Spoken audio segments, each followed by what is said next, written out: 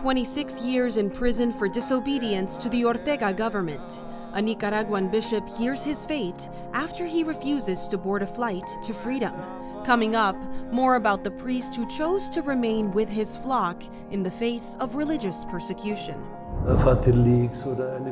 Benedict was rock solidly convinced that he would die before the end of 2013, after his resignation. This month marks the 10th anniversary of papal see change, when Pope Benedict XVI resigned.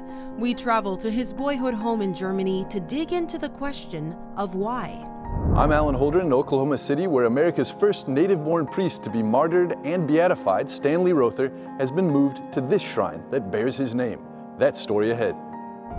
And surrounded by nature's beauty, we celebrate the feast day of Our Lady of Lourdes at a peaceful grotto built in her honor. EWTN News In Depth starts now.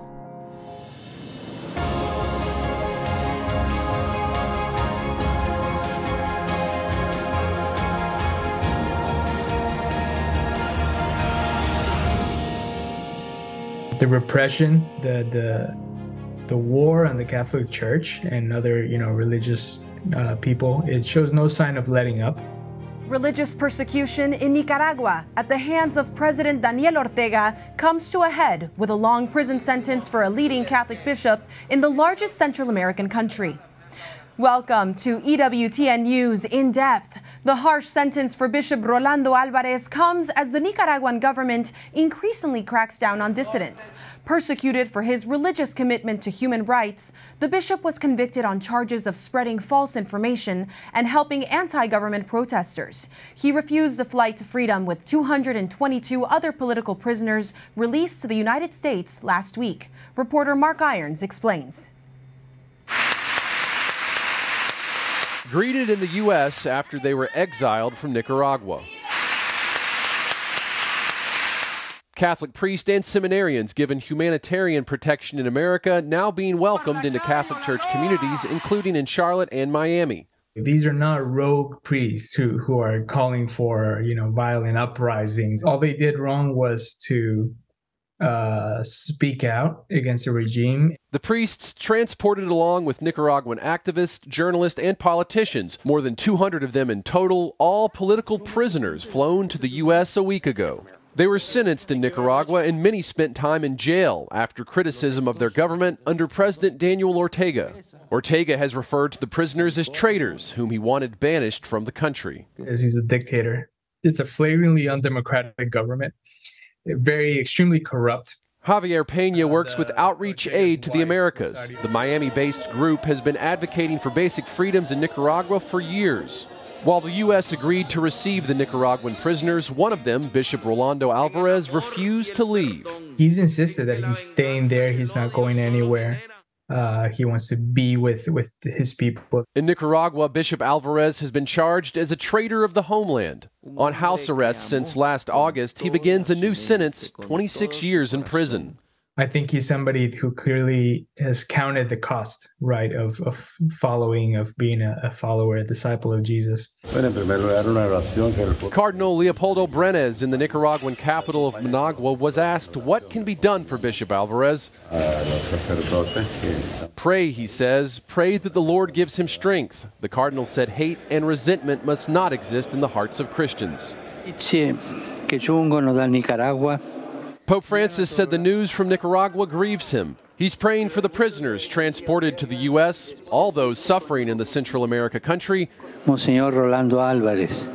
And the Holy Father expressed concern for Bishop Alvarez, whom he said he deeply cares for. Under the Ortega regime, hostility to the Catholic Church has been widespread. Catholic radio stations have been shut down. Last year, the Vatican's ambassador in Nicaragua was expelled from the country, and nuns with the Missionaries of Charity, the religious order founded by Mother Teresa, were kicked out as well. Good afternoon. At the U.S. State Department, officials hope the political prisoners' release will bring about change. The release of these individuals by the government of Nicaragua marks a constructive step towards addressing the human rights abuses in that country. When EWTN News In Depth reached out to the Nicaraguan embassy in Washington for comment on the prisoners' release, no response was given. As for the bishop sentenced to 26 years in prison, Assistant Secretary of State Brian Nichols tweeted this week, we continue to call for Bishop Alvarez's release. For some of the freed prisoners who arrived in the U.S., the road ahead is unclear. The Nicaraguan government has voted to strip them of their citizenship, but some say they will continue to fight for democracy from afar. I love my country. And Juan Sebastian Chamorro was a presidential hopeful in Nicaragua. So was Felix Maradiaga. He ran in the country's 2021 presidential election. Both were political opponents to Ortega, but like others, they were arrested before the vote, clearing the field for the Nicaraguan president, easing his path to remain in power. What's next is to work for the establishment of a free and democratic Nicaragua in which nobody ever again will be put in prison because of the things that we say. President Ortega paints a very different picture. He refers to the released prisoners as terrorists. Opposition to his regime grew after widespread protest in 2018. Thousands of people went to the streets, took to the streets to protest the government. But the government brutally suppressed the opposition. Not long after the protest in early 2019, we met two migrants from Nicaragua, Esperanza and her son, waiting on the Mexican side of the U.S. border near Brownsville, Texas. They had traveled from Nicaragua to seek asylum in the U.S. Esperanza told me they fled for their lives after supporting families who had suffered at the hands of the Nicaraguan government. She said by giving aid to others, she then became a target. Pope Francis has now entrusted Nicaragua to the intercession of the Immaculate Virgin Mary. He's praying to the Lord that through her intercession, the hearts of political leaders and citizens may be open to peace. Mark Irons, EWTN News in Depth. Former U.S. Representative and current Commissioner at the U.S. Commission on International Religious Freedom, Frank Wolf, joins us now to give us a better understanding of what's happening in Nicaragua right now. Thank you so much for joining us. Let's start off with why. Why do you think Nicaraguan President Daniel Ortega released the prisoners? Well, I think it was a sign of weakness, number one. Number two, USCIRF and the State Department and many others have been pushing Ortega, and I think he sort of felt an obligation to do it. But keep in mind, I just saw a report that yesterday 94 additional people were stripped of their citizenship. So I think I also saw a report. One human rights activist said yesterday, he said, the country, Nicaragua, is on the verge of becoming the Western Hemisphere's equivalent of North Korea. I admire Bishop Alvarez, the fact that he would not leave. I think that took a lot of courage. I mean, that was so strong of him. Ortega has done this before. Ortega did this back in the 80s. He's recreating and coming back. Keep in mind, too, China is now involved down there in Nicaragua. So I think it's important for the Congress to hold hearings, not hearings just about what's going on, but on what they should be doing about it. Secondly, I think there ought to be a gathering of all the groups that care deeply about Nicaragua and also Cuba to come up with a policy and actually things that you can do to change what's going on down there in Nicaragua. A regional approach. Well, let's talk about, you were saying pushing and pushing. Let's tease out some of that. The U.S. has placed sanctions on Ortega, multiple Nicaraguan officials, and on industries to block U.S. companies from investing in Nicaragua. Is this enough? No, it's not enough, because you're seeing he's actually getting worse. I think you have to do a comprehensive thing, but I think you need congressional hearings to bring some of these people in to testify. These are patriots. They want to go back to Nicaragua. Many still have family back there, to come over the constructive thing of what you can do. It's just not enough to have a press release or the State Department to say something. I think you have to have a policy. We were able to, Pope John Paul, who frankly should have gotten the Nobel Prize for the defeat of communism, he and Ronald Reagan brought down communism in Poland and Romania. I think the church, working with those who care deeply about this, we can bring about a change. But USCIRF has been speaking out, advocating for it. But I think the Congress has to get involved. But people who really understand what's going on have to help educate the Congress, educate the administration on what can be done to actually change the government. And you just called Bishop Alvarez courageous. He turned down the opportunity to be released to the U.S. As Catholics, we see a leader who's staying with his flock. What message does this send to Ortega, a former guerrilla leader who campaigned on anti-church sentiment? I think it sends a very strong message that the Catholic Church, and he is an individual, are very strong. Also, it sends a message to the flock. It sends a message to religious leaders all over the world. So I think it's a very courageous thing. He could have gotten on the plane. He could have gotten on the plane with the other 222 land at Dulles Airport we live in McLean or in Miami now, but he didn't do it. And so I really commend him. I think it's a strong action. But I think now, in order to encourage him, I think the United States government and all the groups have to do more than just say, this is a bad thing. There has to be a policy as to change what's going on. Ortega has done this before. This is not the first time the Ortega and his wife have done these things. Any government that expels a missionary or charities, Mother Teresa's group, is not a good government. Now, you mentioned the stripping of citizenship. In addition to 26 years in prison, they also stripped the bishop of his Nicaraguan citizenship. How does this complicate things, or is this just an effort to further humiliate him? I think it's just an effort to humiliate him, and I think Ortega's being a bully. Don't forget, the Sandinistas in the past, Ortega has done this before. This is not I remember once going down to meeting with Ortega back in the late 80s. Ortega has a history of doing these things. And now I think there's some other thing we have to realize. China is now involved down there in Nicaragua. And China is up to no good in Nicaragua. China is up to no good in Cuba. And China is up to no good in many other places around the world. But I think a strong, almost the way that Ronald Reagan and Pope John Paul did with regard to communism in Poland, communism in Romania. We can do this. And this is in our own hemisphere. You can get on an airplane in Washington and be in Nicaragua in a couple hours. You can have lunch in Washington and dinner in Nicaragua. We have an obligation to the people of Nicaragua to do something. Lastly, you almost have a violation of the Monroe Doctrine. China is involved in Cuba. Cuba's 90 miles off our coast. It's like going from Washington to Wilmington. I mean, and the same thing with regard to the foreign governments getting involved down in Nicaragua. There needs to be a policy, a bipartisan policy. The Congress has to come together and hold hearings to educate people, but also to educate members of Congress. The last thing I would encourage, I think it'd be very helpful for a congressional delegation, Republicans and Democrats, to on the next recess break. It's not very far. Sometimes it's closer to Nicaragua than to their own congressional district, to go down and see firsthand, asked to go into the prison to meet with Bishop Alvarez.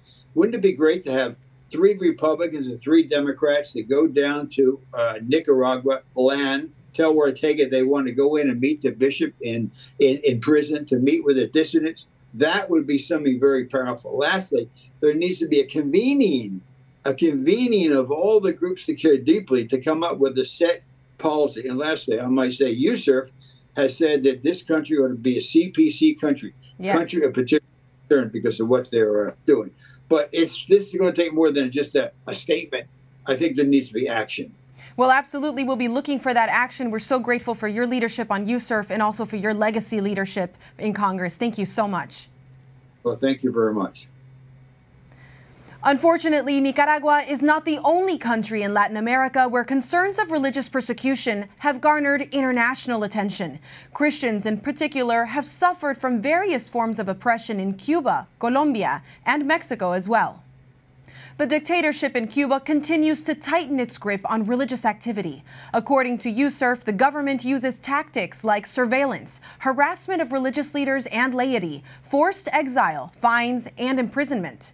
While the majority of Colombians are Christian, most identifying as Catholic, many still suffer from persecution from paramilitary groups and Marxist guerrilla gangs.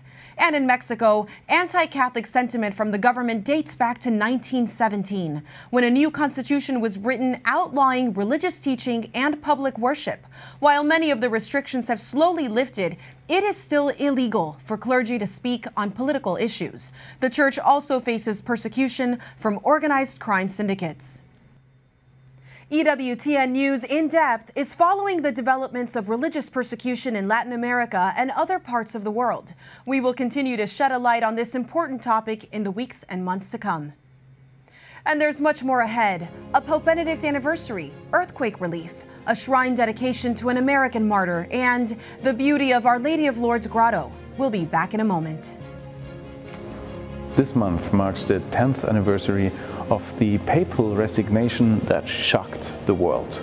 This is the place where Josef Ratzinger, the later Pope Benedict XVI, was baptized in 1927. Coming up, I'll take a look back at the childhood of the German Pope.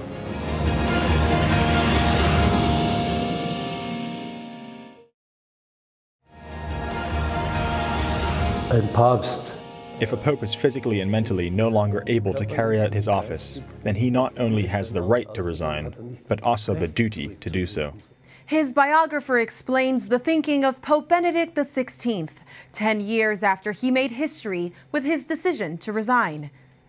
On February 11, 2013, Pope Benedict shocked the Catholic world with his announcement. He would leave the papacy weeks later. The impact is still being felt 10 years later. On this anniversary of his resignation, we travel to his childhood home to better understand the upbringing that shaped the life of the German Pope. Rudolf Gehring reports from Bavaria.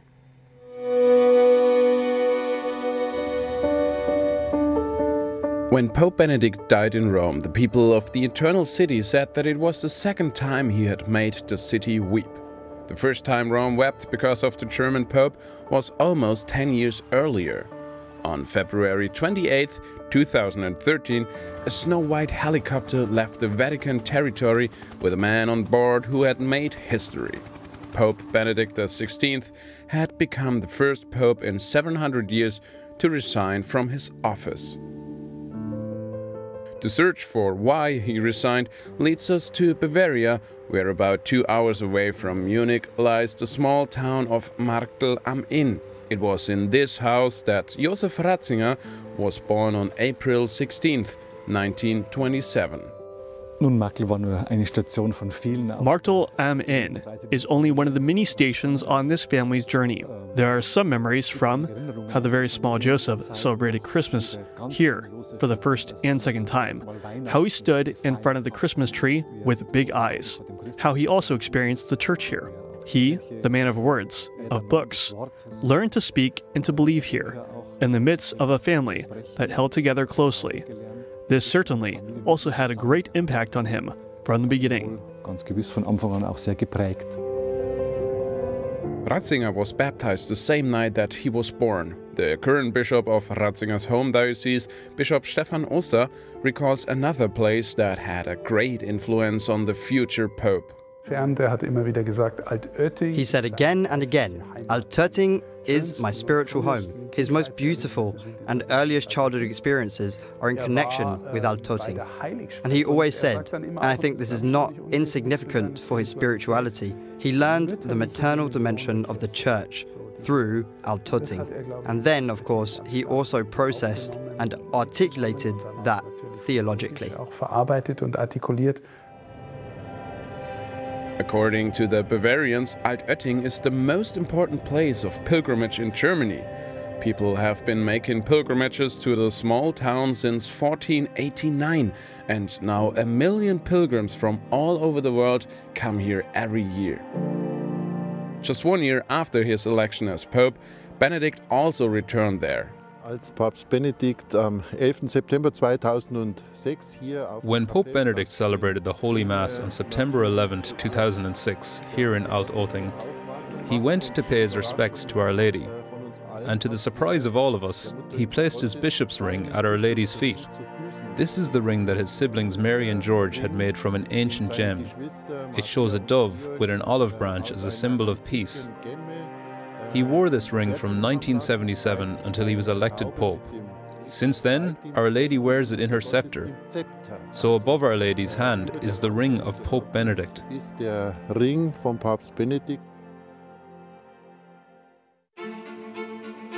In Marktl, we meet with Peter Seewald. He came closer to the Pope than any other journalist and published several books of interviews with Cardinal Ratzinger and later also with Pope Benedict. Seewald's extensive biography of the German Pope was published in 2020.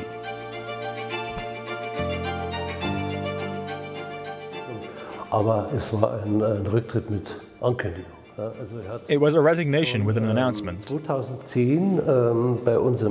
Already in 2010, during our interview for the book, Light of the World, I asked him if he had ever thought of resigning. And he said, not yet. At that time, there was also the WikiLeaks story, with regards to other things, and he said that one should not run away. You can only leave when everything is more or less back in order.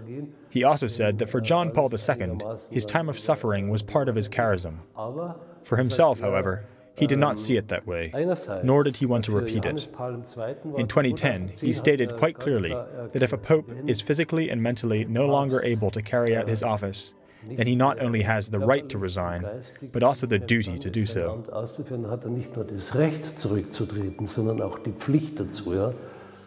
Has this decision damaged the papacy? Difficult question.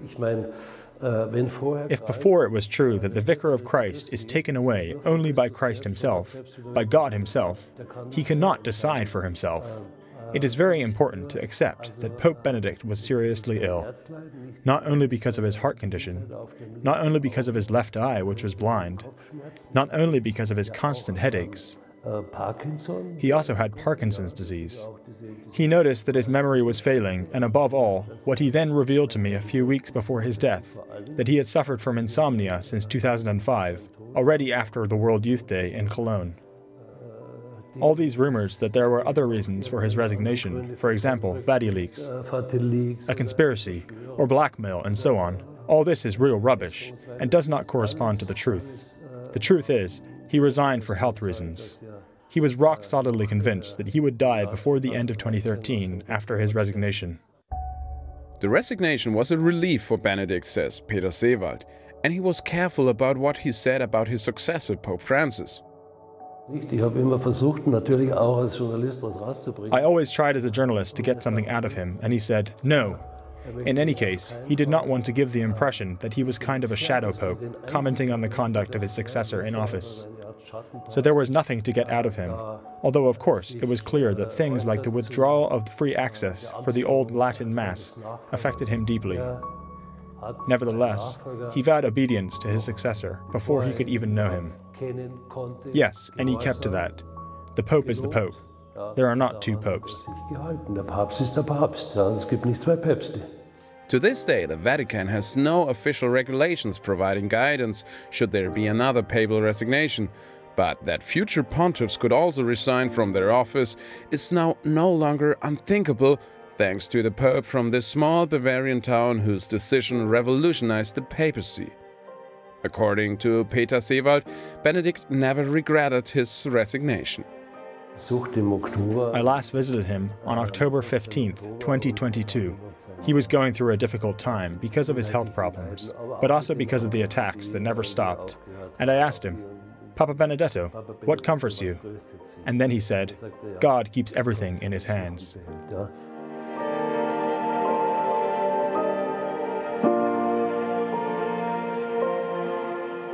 From Bavaria, Rudolf Gehrig, EWTN News in Depth.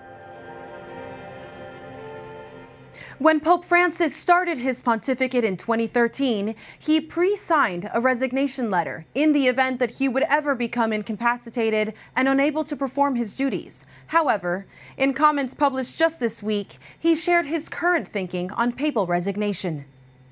I believe that the papal ministry should be for life. I don't see a reason why it should not be this way. Historic tradition is important. If, instead, we listen to gossip, then we would have to change popes every 6 months. He added that resigning is not on his agenda. Still to come, top headlines in the Week in Review. Another shooting, this time on one of America's largest college campuses. More about an FBI report targeting Latin Mass participants. And the brave life of the Blessed Father Stanley Rother, we remember. Ordinary people are called to holiness. That was one of the central teachings of the Second Vatican Council, the universal call to holiness. And I think Blessed Stanley Rother is a great witness to that foundational teaching, that we're all called to be saints. The shepherd who didn't run. We go to this weekend's opening of a new shrine named in honor of the first U.S.-born priest to be martyred and beatified. And later, it's off to New York for the beginning of an encounter of faith, drawing hundreds of participants closer to God. EWTN News In Depth will be right back.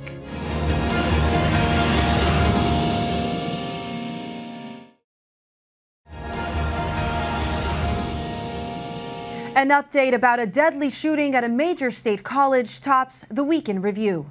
The shooting at Michigan State University, one of the largest campuses in America, left 3 students dead and 5 in critical condition. The incident this week marked the 71st mass shooting in the U.S. since the beginning of the year. I'm tired of texting my friends and asking if they are safe. I want to go to college and I want to go and heal and grow. And I can't do that if things like this keep happening. A somber scene in East Lansing, Michigan this week. Students sat in protest outside the Michigan State Capitol on Wednesday. The college community held candlelit vigils to remember the 3 students who tragically lost their lives. Some students try to cope with their horror of their second school shooting and remember another deadly shooting at a community high school just 14 months ago. As the college community grapples with the loss, it seeks answers and healing. We know as a campus that we have hard work ahead of us. Moving forward won't be easy. None of us have all the answers, but we do have each other.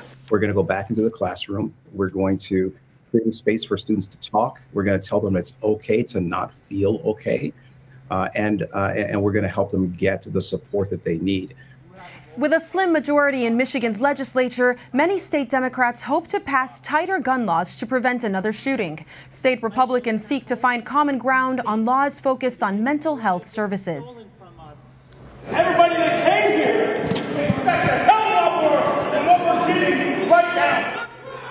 Residents of East Palestine, Ohio are demanding answers after a train carrying hazardous materials derailed and sparked a massive blaze 2 weeks ago.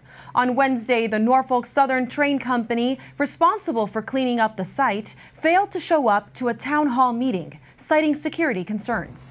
Are my kids safe? Are the people safe? Is the future of this community safe? Health and environmental concerns are mounting, despite an evacuation order being lifted and tests on water finding no contaminants. Officials say the toxic spill was largely contained, but many residents are staying elsewhere and questioning the validity of air and water tests. Thousands of dead fish were found in creeks in the town, and there are reports of farm animals and pets falling ill. At least 2 lawsuits have been filed against Norfolk Southern, including a class action suit. The numbers are grim as the death toll rises from the catastrophic earthquake and aftershocks in Turkey and Syria. The staggering number of dead nearing 44,000 as this weekend begins.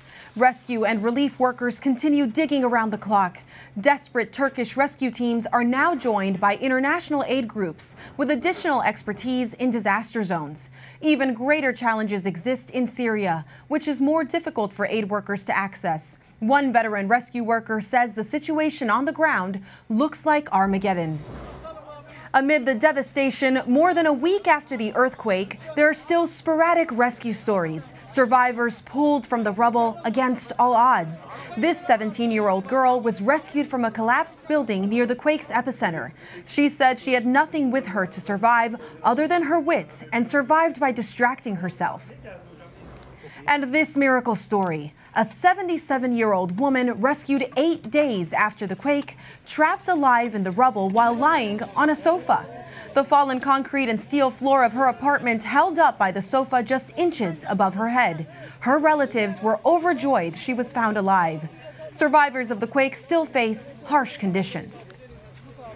We're still dealing with, really basic needs, water, food, shelter, psychosocial support. Again, it's really cold there, so blankets and winter clothes, those are what people are asking for. Those are what people are coming asking for. John Coughlin is the team leader of emergency response for Caritas Internationalis, a Catholic relief organization responding to the tragedy. We spoke to him on last week's program. Coughlin says this week his colleagues are visiting churches, mosques, and public schools, the main areas that are sheltering victims of the earthquake. Caritas records the needs of the people and then works to deliver assistance. Coughlin says those needs will require a long-term response. More Catholic response to a controversial FBI internal memo warning extremists might be trying to infiltrate and recruit so-called radical traditionalist Catholics. The memo was developed in the FBI's Richmond office and has since been retracted. According to the now disputed FBI report, radical traditional Catholics reject the validity of the Second Vatican Council, generally prefer the traditional Latin Mass, and frequently follow anti-immigrant and white supremacy ideology.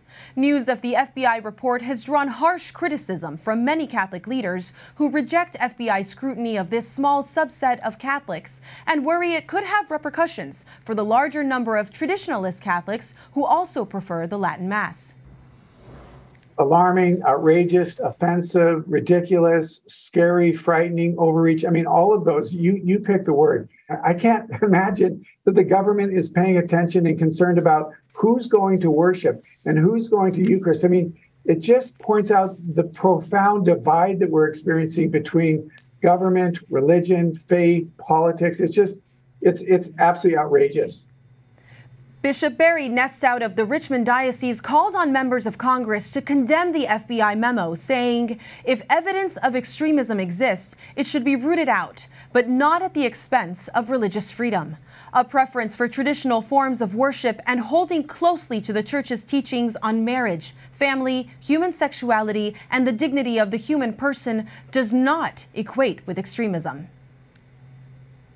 A momentous event in Oklahoma City on Friday morning as more than 30 Catholic bishops gathered for the dedication of the Blessed Stanley Rother Shrine. The 20th century missionary has been given a new resting place in a shrine built in his honor. Friday's dedication caps a week of events as the martyred priest's casket was moved into place and a mass was celebrated with members of his family.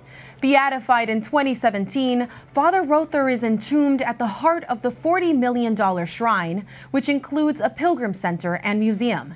Reporter Alan Holdren brings us the story of a priest who lived and died for his faith, and how his example continues to inspire others. Resurrection Memorial Cemetery has been Blessed Stanley Rother's resting place since 2017. When he was beatified then, he was moved here from his hometown cemetery in Okarche, Oklahoma, and interred in this chapel in a private ceremony. The last time Blessed Stanley Rother's casket was seen by the public was at his burial in 1981. He had just been martyred. He served here in Oklahoma for several years, various parishes throughout the state. And ultimately, he felt a call to go serve at the parish mission in Santiago Atitlan, Guatemala. It was down there that he really flourished. He thrived. He really fell in love with the people there and really discovered a heart for serving those people. And long story short, after several years down there, he was ultimately murdered on July 28, 1981. Some of the ways he was kind of helping to develop their lives, the government kind of saw it as a threat. Even though he wasn't really a political person, he was kind of just there to bring Christ to the people that were down there who for centuries had lived down there without a regular parish priest. It's the Sunday before a shrine that bears his name opens in Oklahoma City, and the casket containing his mortal remains is being brought out of the tomb. Archbishop Paul Coakley, who has been instrumental in promoting Rother's cause for canonization, has been waiting for this day for a long time. We celebrated the beatification of Blessed Stanley in 2017, and it was at that time that we began planning for a shrine for him to, where he would be permanently and finally laid to rest, a place of pilgrimage, a place where people could come to venerate him and to seek his intercession. So it's been a long, long journey, many, many years in the making. He just grew up 15 miles up the road here, and so it's a very poignant time. The people of Oklahoma have been very interested in the cause and in the construction of the shrine. And so it's going to be a big celebration for all of us. 88-year-old Archbishop Emeritus Eusebius Beltran is also here. He knew Father Stanley Rother in life and promoted his heroic sanctity in death, making the push for his sainthood to one day be recognized by the Church. I found him to be a very humble and devout man. I'm very pleased about this particular moment, but I'm looking forward to the actual canonization, hopefully to come soon. It'll take a verified miracle for that to happen, but the archbishops and many others are praying for it. En route to being interred in a chapel at his new shrine, Blessed Stanley's remains are brought to Oklahoma City's Cathedral of Our Lady of Perpetual Help for an all-night prayer vigil. The casket is wheeled into place, led by the men who have been moving his cause for canonization forward since 2007. The first family allowed in to pray is his own, the Rothers. It's an intimate moment. Shared by his sister, nieces, nephews, and cousins. It's a reunion, a chance to reminisce about Uncle Stan. We've learned a lot since his death and since we've grown up, and it's amazing looking back at the stories of people have told, and it's amazing. He held on to those values when his life was put in danger is what really sticks out to me. What he stood for,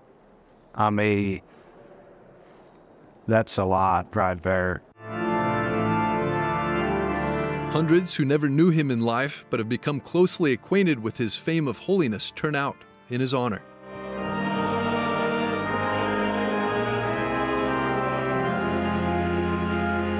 Just thankful to be here, and good things are to come through the shrine. Blessed Stanley Roth's testament of faith and his martyrdom was very inspiring to me and very crucial in my conversion. I'm just kind of excited for the whole thing. I'm hoping for the miracle that will get him canonized. In the wee hours of the next morning at the massive new Shrine Church complex, Blessed Stanley's mortal remains are put in their final resting place. In a beautiful little chapel that remembers Rother and other martyrs for the faith is his new tomb, the altar itself. It's a fitting tribute to the first American-born martyr and blessed. This is where the faithful will be venerating him from here forward, the Blessed Stanley Rother Shrine. Formerly a golf course, this sprawling 60-acre campus has a beautiful neo-colonial church, Stanley Rother Museum, and recreation of Mexico City's Tepeyac Hill, where Our Lady of Guadalupe appeared to St. Juan Diego. The Archdiocese of Oklahoma City hopes that people will come from far and wide to receive the sacraments and to learn more about this heroic martyred priest from Okarche, Oklahoma. The shrine will be a point of encounter for Spanish and English speakers alike, with daily masses in each language and a capacity for 2,000 people. Archdiocesan officials like Deacon Norm Maestrick are hoping Blessed Stanley's example will give a new impulse to the evangelization of all people in the U.S. Midwest. If I could speak with Blessed Stanley Rother, he would probably say, this is a lot of fuss for me. But he would probably also say, what an opportunity to lead people closer to God, which is what he did with his life. And so this is kind of an extension of his mission. He's not a recognized saint yet, but he sure is leading the masses to the house of God, the greatest mausoleum, shrine, and parish church in the state. In Oklahoma City, Oklahoma, Alan Holdren, EWTN News in Depth. The opening of the Rother Shrine this weekend will help the Oklahoma City Catholic community in other ways. 2 Spanish-majority parishes will close, and the parishioners will now go to the shrine for regular masses and parish life. One of those parishes had been celebrating 9 masses a day on Sundays in a school gym for the last 15 years. Now that parish will have a true home. We told you about this on last week's program. 2 Super Bowl ads were coming, centered on the teachings of Jesus. Well, we saw them during the game. Did you? The nonprofit called He Gets Us created the ads, which focused on being childlike in your faith and loving your enemies.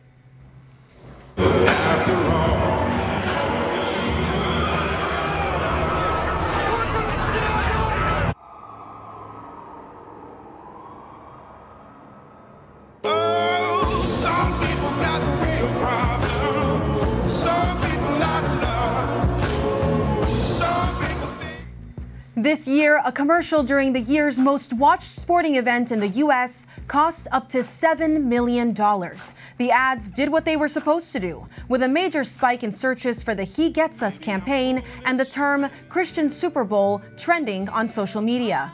While the ads also sparked criticism from some far-left and far-right pundits, a spokesperson for He Gets Us says the campaign is simply about reintroducing people to Jesus.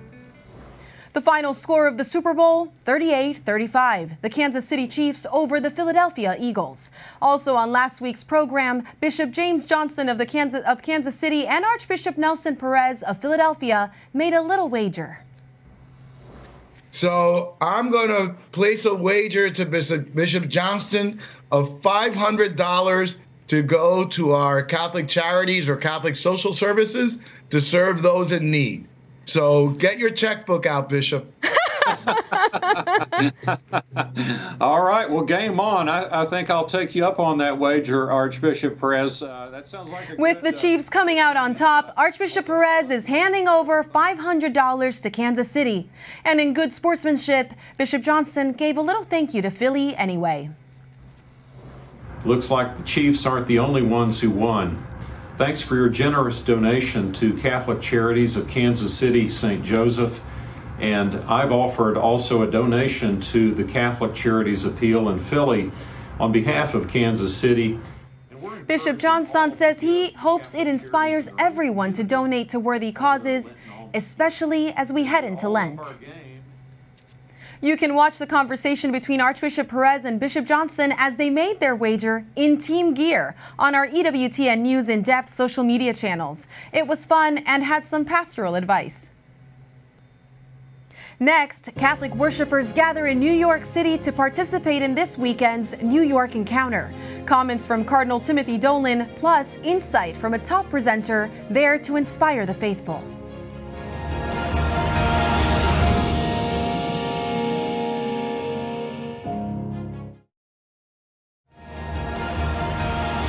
When we're here, we meet Jesus because we're with the people who love him and believe in him.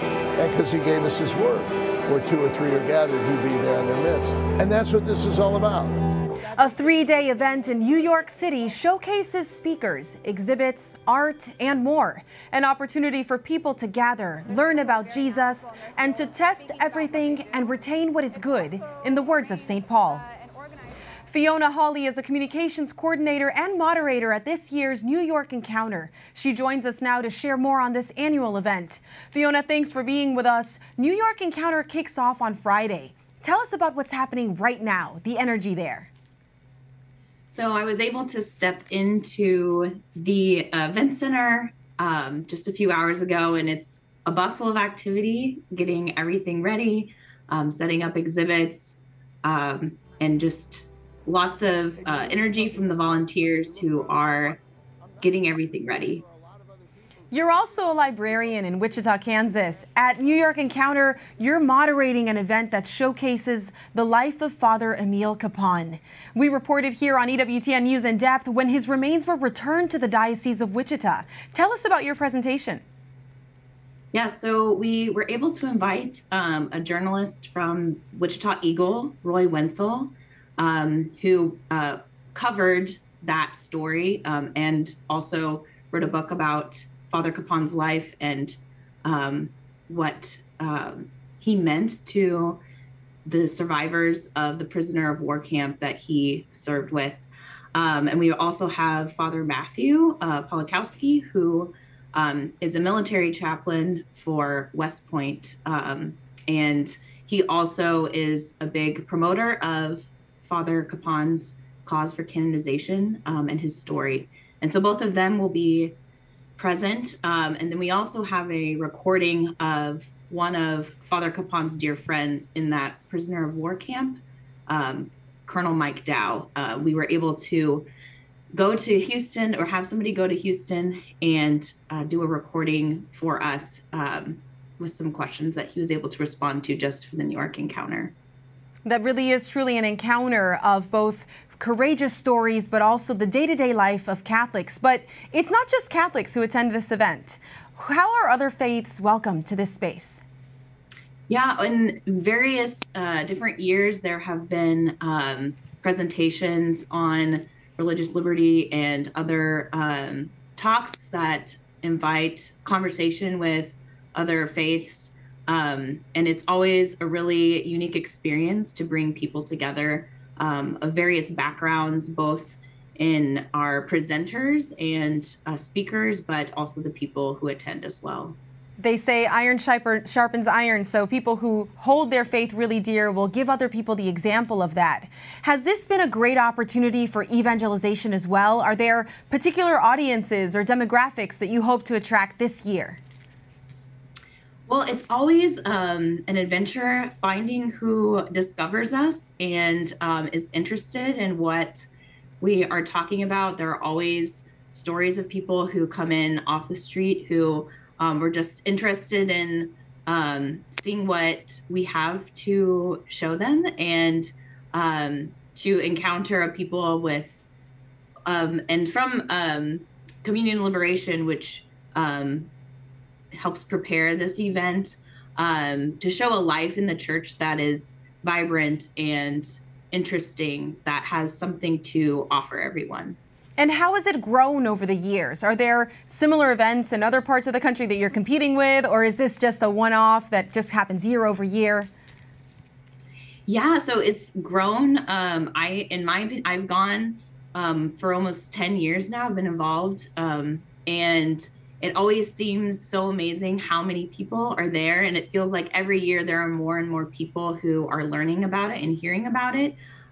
People from all over the New York City area, but also from over the country who people have attended and told people about it. So there are always new people who are learning about the encounter, and we are always so excited to share that with them. Last question really quick. Who am I? The theme for this year, the idea of identity. Is there something post-COVID you're trying to lean into to bring people together?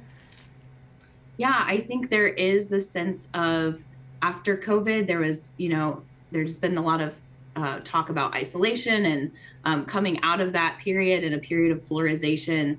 So to encourage people to find that place where they encounter someone who can help them walk in their lives in a way that helps them to belong to something bigger than themselves, and to really have that journey. That's beautiful. Well, we look forward to hearing more about what happens over the weekend and wish you well in this project. Thank you. New York Encounter is free and open to everyone. You can find out more about the 3-day event at newyorkencounter.org. Our Father who art in heaven. And next, a pilgrimage to a grotto built in her honor on the feast day of Our Lady of Lourdes. Our images of the week next.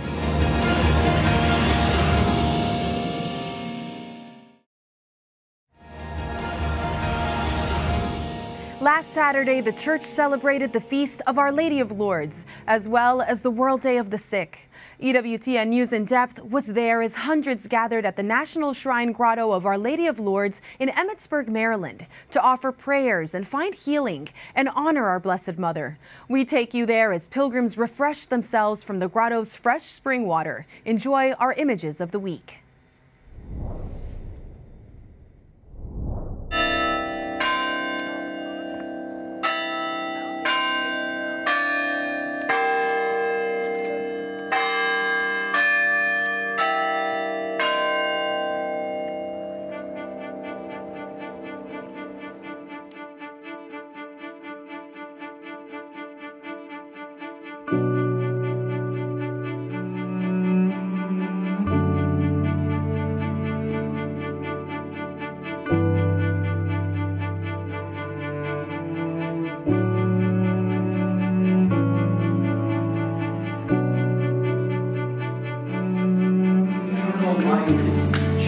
Christ our Lord.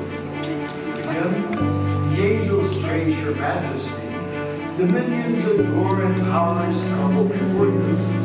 Heaven and the virtues of heaven. Praise to you, God, the Holy Spirit, the Consoler, who unfailing power gives us the strength in our our bodily weakness.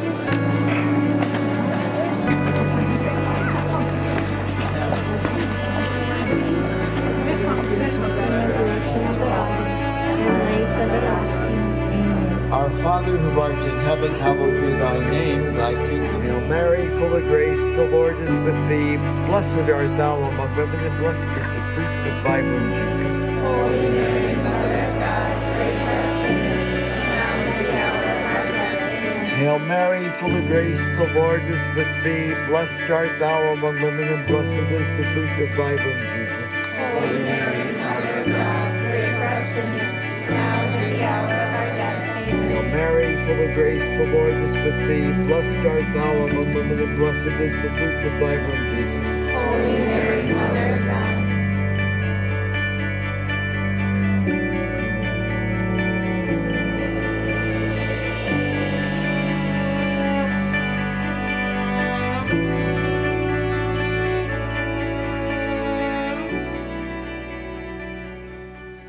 A beautiful celebration of our Universal Church. If you're ever in the Washington-Baltimore area, we highly recommend a visit.